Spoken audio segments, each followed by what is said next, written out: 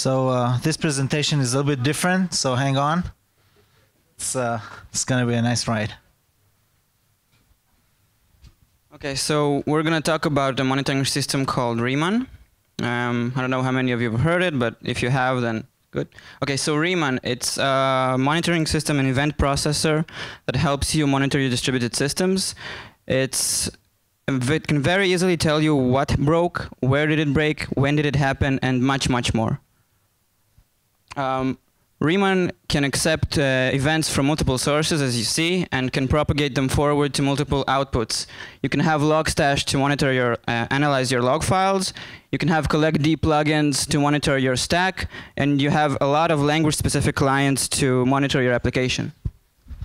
So Chuck Norris handles the bad guys the same way Riemann handles events. First kicks ass, then they lock him up, and then they wait until the event expires, which has time to live. So the interesting part is where you lock the events. Okay. So for each service on each host, we store the last event until a new event comes, or until it expires. And now we're going to show you some kick-ass closure code. Okay, so the first use case we're going to see is just a very simple liveness detection. We have two hosts that report heartbeat events periodically, and at some point in time you can see host B crashes, which means its heartbeat stopped. Because every event has a time to live, this will trigger Riemann to take some action. This is how it looks like. This is an actual closure snippet taken from a Riemann configuration. It's really straightforward.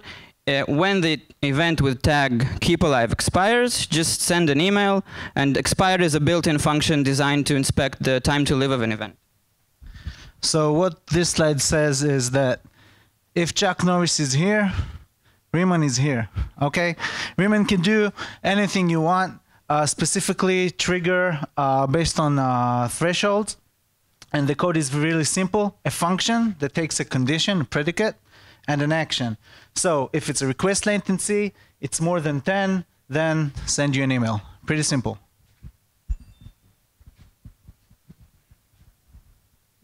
Okay. This actually causes a bunch of emails now to be sent to your inbox and pollute your inbox. You can simply resolve this by having Riemann react just to state changes. So here we define that when a metric is bigger than 10, the state is error, and when it's less than 2, the state is okay.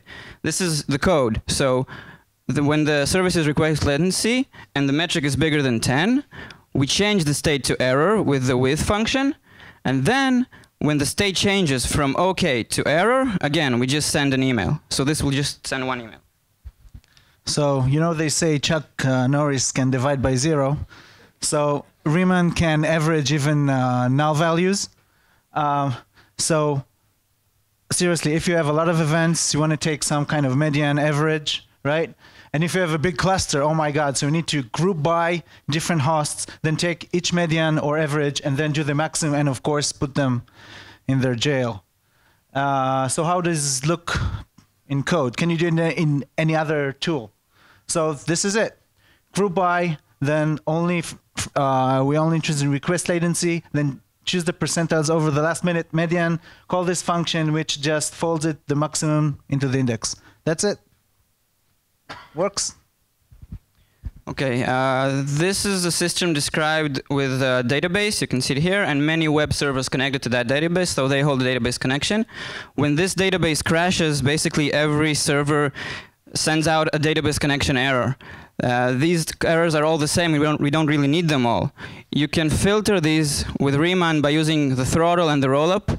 This code will eventually, the end result will be 2 emails containing 1 event at the beginning of the hour and another 98 event email at the end of the hour. So this is just a simple scenario. Okay, no Chuck Norris. We just want to add a new key value pair to the event. That's it. If you have a good reason to do it, you can do it in any other monitoring tool. So basically what this slide says is that everything Chuck Norris can do, Riemann can do better and faster, okay?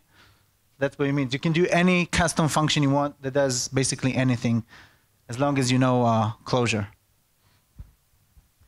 Okay, so think of a multi-tenant environment. I'm sure you all use it, where you need tenant-based isolation, but you also need an overall view of your entire system. you can have Riemann forward each tenant state to a dedicated Riemann aggregator server. This is in code, so we define the TCP client to connect to that aggregator, and in each tenant server, we have it react to state changes that we saw before. We modify the event by adding a tenant key, and we forward it to the Riemann aggregator, which will now store on information on all tenants.